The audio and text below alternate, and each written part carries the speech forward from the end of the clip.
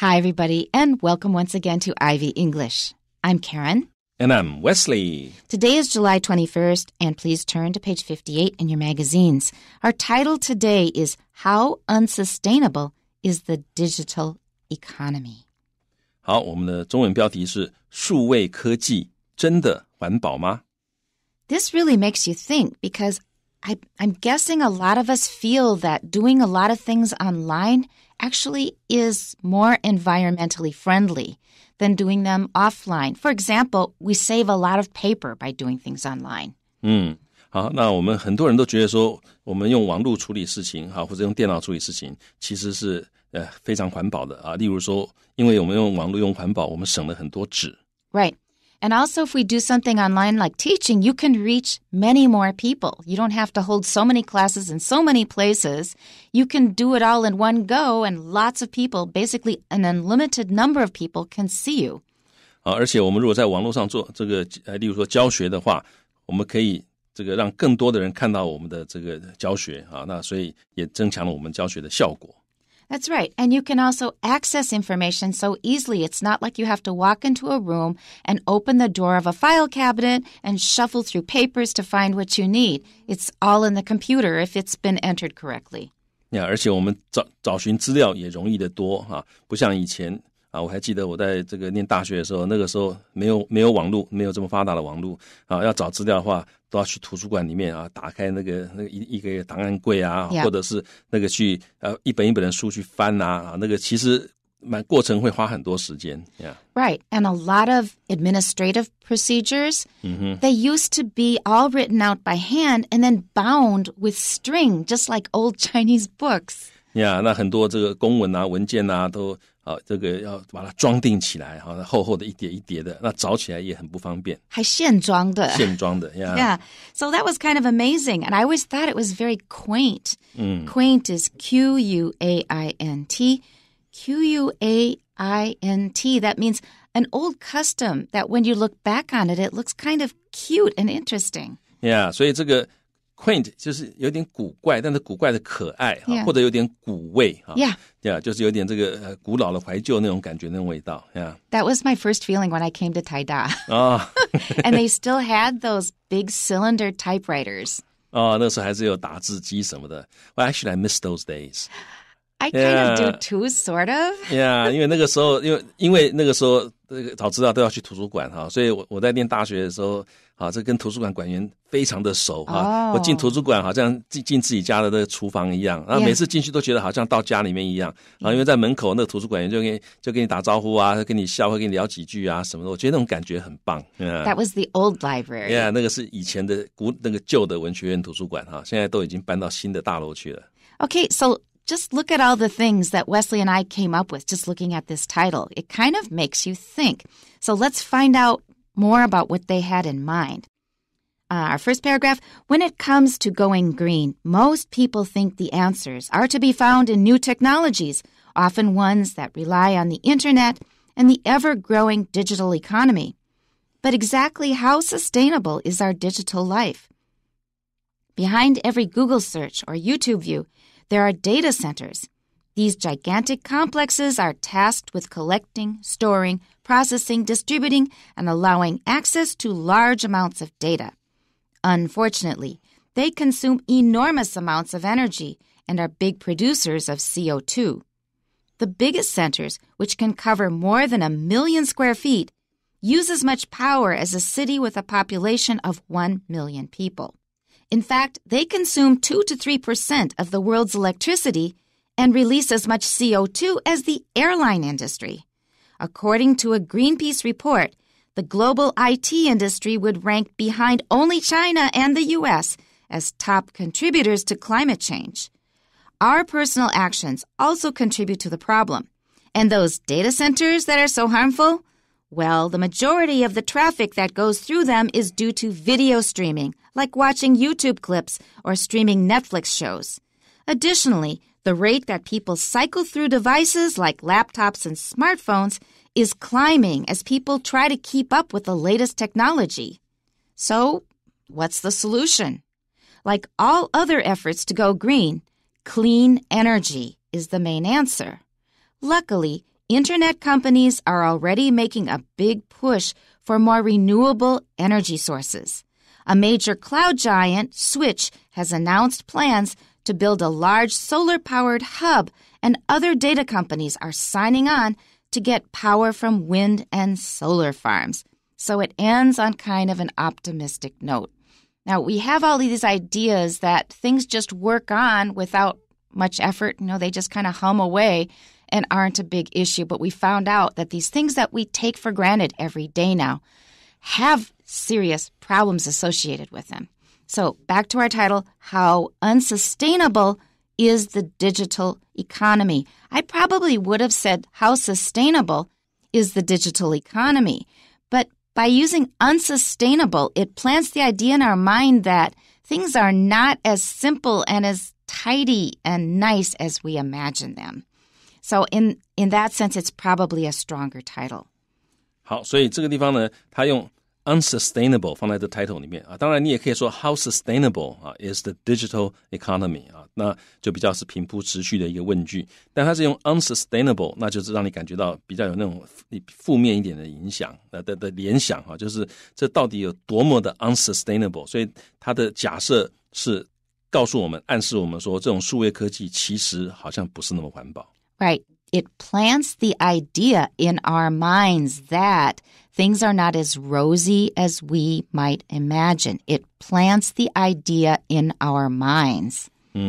他把这个想法种在我们的脑袋里面那什么想法呢？就是事情可能不像我们想象的那么美好rosy 就是美好，像玫瑰花一样，哇，一切都很棒。When it comes to going green, most people think the answers are to be found in new technologies.Often ones that rely on the internet and the ever-growing digital economy. 好 when it comes to 当我们想到going green green 就是这个在这里其实就是环保关心环保议题，那是 green. And using renewable resources rather than ones that can be used up and cause a lot of pollution like oil. 那这个 green 也表示你要多使用多利用这个可以再生的能源永续的能源。那 go 在这里就是这个成为所以 going green 就是你要做环保，要从事环保。Right， 选择并执行这样子。Okay, that's a good translation 选择并执行，那就是 go 的意思所以简单的说，中文大概就直接讲说你如果要环保的话要这个达到环保的效果的话，大多数的人认为 the answers 答案 are to be found， 就是这个答案呢要去哪里找的意思。好，这个地方你也可以文法上你也可以说 the answers are found， 但是 the answers are found 就是已经找到了。Right， 你已经找，但是 are to be found 就是大家认为你要去这里找。Right, if you want to look for them, they're here. Go ahead.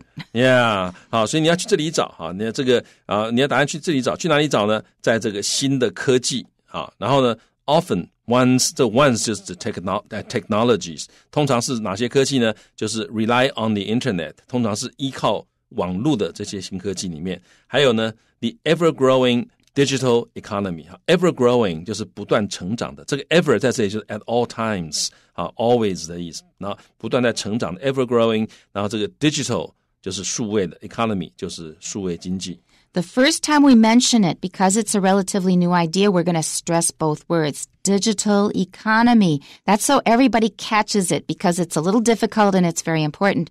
But after I've mentioned it once, it's going to go back to its original stress pattern, which is digital economy. So lots of things are happening now in the digital economy. Just the first time, we'll stress both of them to make it clearer to the listener. 好，所以这个重音呢，第一次我们念的时候，因为它是个新的资讯所以我们可能我们两个大家都会有重音 digital economy。但是其实如果念第二次或者在讨论里面第二次讲到这个时候，重音大概就会放在前面digital economy. Right, and then it becomes a compound. But exactly how sustainable is our digital life? Now that's a more common way of expressing the idea in the title. Just how sustainable is it?好，那接下来这个句子他说，但是 exactly 究竟how sustainable 它到底有多么的永续，多么的能够维持那什么东西呢 is our digital life 我们的数位生活到底是多么的 sustainable 它是如何的，它到底可以永续到什么样的情况，它到底是如何的环保的意思。真的是这个样子吗？ Yeah. Behind every Google search or YouTube view, there are data centers. 好，那首先呢，我们看到 behind 在什么的背后呢？在每一个 Google search 啊，这个你每一次用 Google 搜寻东西的时候，每一次搜寻每一笔搜寻啊，还有呢，你每一个这个 YouTube view， 就是你每一次在 YouTube 上面看影片啊，那在这个每次 Google 上找你做一笔搜寻，每一次看一次 YouTube 的影片呢，背后都有什么呢？都有 data centers， 都有数据中心，而且不止一个。These gigantic complexes are tasked with collecting, storing, processing, distributing, and allowing access to large amounts of data. 好，那我们看到这个 gigantic 就是很巨大的意思 ，very large 的意思。这个是跟那个 giant 巨人是同一个字根啊，字源是一样的 ，giant 啊，巨人。所以 gigantic 就是像巨人一样那么巨大的哈，所以这里很巨大的这个 complexes。complex 它可以用来指网络系统啊，它可以是个 network 啊，一个 interlinked system 啊，所以这些巨大的这些网络的系统，好 complex 通常它也可以表示一个建筑群，好是一群建筑，所以这地方可能指这些 center 本身的建筑就是不可能是一个小小的，可能是一群建筑，那它也因为它是跟网络有关系，所以它也是有一个很庞大的网络系统。A complex can also be 症候群。Yeah. I have an inferiority complex. 那就是自卑感啊，所以它也是个症候群啊。所以在这里讲的当然是这些网络系统啊，这个巨大的网络系统 are tasked with 好 task 当动词的时候呢，就是 to give a task to 啊，所以 are tasked with 就是它被赋予这样的任务啊，被赋予这样的工作。什么工作呢？ collecting 收集， storing 就是储藏啊储存，那 processing 是处理。distributing 是分发，然后呢 allowing access to 就是允许别人可以取得，允许别人可以使用 large amounts of data 就大量的资料。好，这个 large 常常会跟一些表示数量的字一起用啊，那这个时候不能用 big， 所以你不会说 big amounts of data， 那不对。It's not.Actually, it's possible it's not common. It sounds a little childish, I guess. 听起来有点像孩子气哈。通常都是用 large 哈，所以 Yes, a large amount of, a large quantity of 就是跟数量有关嘛，对不对？或者 a large proportion of 就是很大一部分啊，或者 to a large extent， 这些都是跟 large 一起用。因为很多人搞不清楚 big 跟 large 的差别，那我们一个一个学，在这里各位就记得跟数量词有关的通常是用 large， 那我们底下会看到 big 两个地方都用 big， 到时候我们再讲那 big 是什么时候用啊？不过在这里大家就先学会，所以其实最简单的办法你就把它背起来 large amounts of something。 For example, big business. 如果说是大的话，像 big business 啊，这个大的这个商业哈，大的这个企业，这个 big 哈，其实我们既然讲到，我们可以讲这个 big， 它通常会就是指程度上面很大的，好，所以大企业不是说它数量很大，而是它程度很大。Yeah, they're just 就是大型的，对，力量也很大。Yeah, 大型的力量也很大，这个时候会用 big。And also, big data is really common now. 大数据大数据啊，因为大数据在这里它讲的也不，重点不在那个量很大，而是指它那个这规模，还有它的这个使用的程度，那个是非常大。规模 is a good way to think of it. Yeah. Unfortunately, they consume enormous amounts of energy and are big producers of CO2.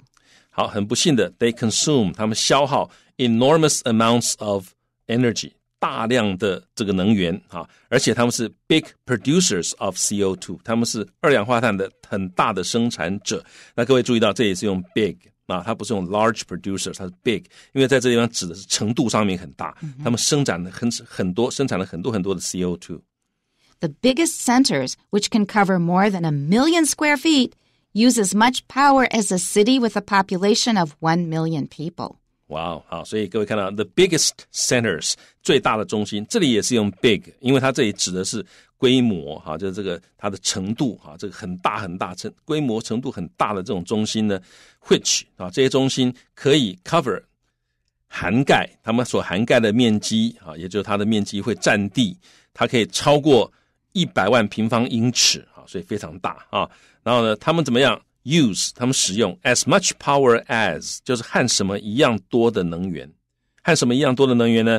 和一个城市 a city， 而且这个不是随便一个城市，是一个有100万人口的城市啊 ，a city with a population of 1 million people 啊 ，with a population of 就是这个城市人口有多少的意思啊？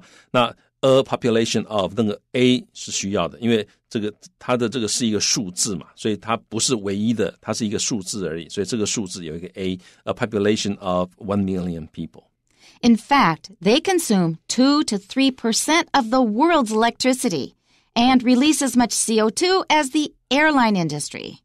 事实上呢 ，in fact, they consume 他们消耗2%到3%的世界的 electricity. That's shocking. 很可怕哈！全世界的电力有2%到3%是消耗在这些数据中心身上。哇 ！It on the one hand says how much energy they consume. On the other hand, it tells us how much we rely on the digital economy now. Yeah, 这一方面让我们觉得哇，这个规模这么大，消耗这么多的电力；另外一方面也让我们这个吓到，就原来我们是如此的依靠这个数位的经济啊。所以呢，它这个是占全世界电力的2%到3%啊。然后呢，释放 release 就是释放多少呢 ？as much CO2 as 就是这个和什么一样多的二氧化碳 ？as much CO2 as 和什么一样多的二氧化碳呢？和航空业哈 ，the airline industry also very shocking。这也是非常 shocking， 因为我们这个尤其最近环保，大家都在讲说，其实航空业制造了许多的 CO2 啊。Yeah, we think of two main culprits, at least in the States. One of them is the number of cattle, because in America they produce and eat and export so much beef. 好，所以这个一般人讲这两个 culprit 就是罪犯啊 ，C-U-L-P-R-I-T 啊 ，C-U-L-P-R-I-T 罪魁祸首，啊，所以通常呢，这个让大家想到这个空气污染啊，或者 CO2 二氧化碳有两个罪魁祸首，一个就是美国的这个或者是世界上畜牧业，尤其像美国，他们养了非常多的牛，他们产生了很多二氧化碳。And the other one is the airline industry. 那另外一个就是航空业啊，那结果搞了半天啊，这个我们用网络啊这些资讯的这个数位科技啊，用的所释放的二氧化碳居然是跟航空业一样多。According to a Greenpeace report, the global IT industry would rank behind only China and the U.S. as top contributors to climate change. So ever since the recent rise and growth of China, we imagine the two giants when it comes to energy consumption as those two countries. 好，那这个中国啊，自从经济发达起来之后呢，大家就常常想到这个污染啊，或者是这个消耗能源啊，或者是造成气候变化最大的两个这个culprits， Yes. 就是美国跟中国啊，大家想到大概是这样子，但是其实各位看到这地方又是一个 shocking 啊的这个一个information 啊，他说 according to 根据一个绿色和平组织的报告 ，the global 全球的 IT industry 就是资讯科技产业，全球的资讯科技产业呢 would 就是如果你要排的话，你会排到哪里去？会排名 rank 就是排名，然后呢排名是怎么样 ？behind only 排名仅次于中国和美国啊，在那这个排名在排什么东西呢？啊，在什么样的排名？它会 rank behind only China and the US 呢？是 as 作为 top contributors， 就是最大的促成者啊，不是贡献，不是贡献，这地方的贡献很奇怪哈，所以最大的促成者，促成什么呢？促成全球气候变迁啊，最主要的这个促成者。所以换句话说，现在前三个啊，这个造成气候变迁的，很多人觉得在就是或者是根据这个绿色和平组织的报告，那就是中国、美国，然后第三名就是资讯科技产业。But we ourselves are not off the hook.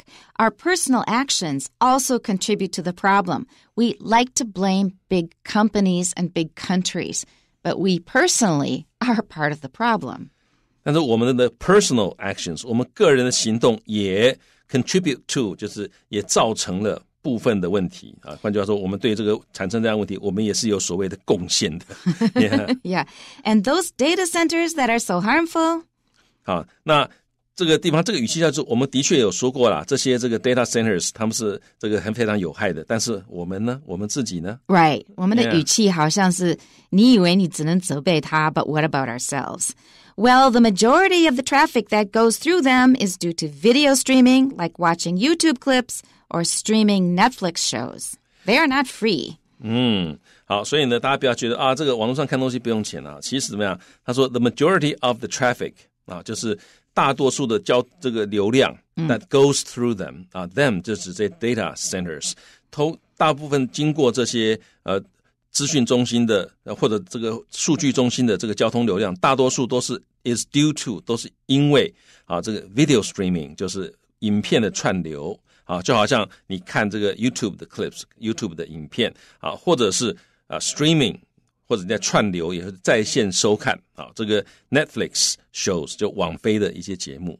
Additionally, the rate that people cycle through devices like laptops and smartphones is climbing as people try to keep up with the latest technology. So you buy a device and you throw it away 2 years later and get a new one. That creates a lot of waste.Yeah, 好，那 the rate 就是速率啊，什么东西的速率呢 ？That people cycle through devices。好 ，cycle through 在这里就是 rotate 的意思，就是这个选择的循环，就是你用了这个手机之后，你又用了 laptop， 然后又用了这个平板电脑，然后又回去又用手机啊，这样不断的这个汰换啊，经常性汰换。Or汰换 that means you've been using it a few years and then you get a new one.Yeah, 所以就经常性的汰换哈，所以人们汰换这些 devices 这些装置啊，就是指电子装置的速度啊。那接下来他这个 devices 他也举例什么样的 devices， 例如说你的 laptops， 你的这个笔记型电脑，还有你的 smartphones。那人们汰换这些东西的速度呢 is climbing 也在上升啊。As people try to 因为这个或者随着人们试着要 keep up with 要跟上 the latest 最新的科技，那这个东西其实我觉得是个很大的问题哈。这个电脑很多电脑其实没有坏，但是因为你就觉得这个不是最新的了啊，或者是有时候电脑公司也很坏，他就要给你弄一大堆新的软体，让你的电脑越跑越慢，到最后明明电脑是好的，用不下去了。Right. 手机也是这样子，但是其实那东西都没有坏哈。那个像我旧的手机，我现在还在用啊，我有一个手机现在已经大概5年了。5年 that's a long time 5年 in 的 this world. 我后来买了一个新的手机，因为那个旧的手机实在是没有办法了，太慢了哈。但是那个旧的手机我还是在用，我没有丢掉，我还是可以拿来让它上网，可以查东西啊，所以尽量不要乱换。Yeah. So what's the solution? 那有什么解决办法是什么呢？我们要怎么解决呢？ Like all other efforts to go green, clean energy is the main answer.就好像其他所有环保的努力一样 all other efforts to go green 啊，那 clean energy 就是这个洁净的能源是主要的答案 is the main answer. Luckily, internet companies are already making a big push for more renewable energy sources. 好 make a big push 在这里就是努力的推进啊，所以好很幸运的是这些网络公司他们已经在努力的推进啊 for 希望能够找到什么，希望 for 就表示他们的目的，希望能够找到更多的 renewable energy sources 可再生能源。A major cloud giant, Switch, has announced plans to build a large solar-powered hub, and other data companies are signing on to get power from wind and solar farms. 好，一个 major 主要的 cloud giant 就是一个这个云端的这个巨头啊。同一个告诉你就是 Switch， 他们已经宣布 announce plans 宣布了一些计划，要建造一个很大的 solar powered 就是太阳能驱动的啊这个 hub 这个一个中心资讯中心，然后呢枢纽枢纽呀 hub 一个枢纽啊，然后呢还有其他的数据公司 other data companies are signing on to get power 啊，所以 to sign on 就是签署啊，参加就是 to agree to do something 或者 to participate something. Right, 我也来加入哈，所以他们也签署要参加要加入啊这个行动干嘛呢 ？To 目的是要 get power 取得电力啊，取得能源 from 从哪里取得呢？从 wind 风还有 solar 太阳能啊，所以换句他们认为啊要用更洁净的能源啊，风力或者太阳能发电啊，他们希望能够从这个地方取得他们的 power. I would call this a very informative article, full of a lot of information that is quite shocking and very interesting. 这篇文章有很多的资讯哈，让我们感到很震惊啊，原来有这么严重，或者原来是这样子。We have 3 quick reading comprehension questions. Number 1, why is Google mentioned in the passage? 本文为什么提到谷歌呢？ The answer is D. Every search on the website uses data centers. 答案是 D. 网络上每一次搜寻都使用数据中心。Number 2, which of the following would not go through a data center? 底下哪一项不会通过数据中心呢？ The answer is A, saving a file to a thumb drive. 好，答案是 A， 把文件存到随身碟。And number 3, what does the author say is a hopeful piece of information in the last paragraph? 作者在最后一段说哪一项讯息是一线曙光？ The answer is D, digital businesses are investing in renewable energy. 答案是 D， 数位公司正在投资可再生能源。I recommend you reread this article very carefully. There's a lot of great information and good expressions in it.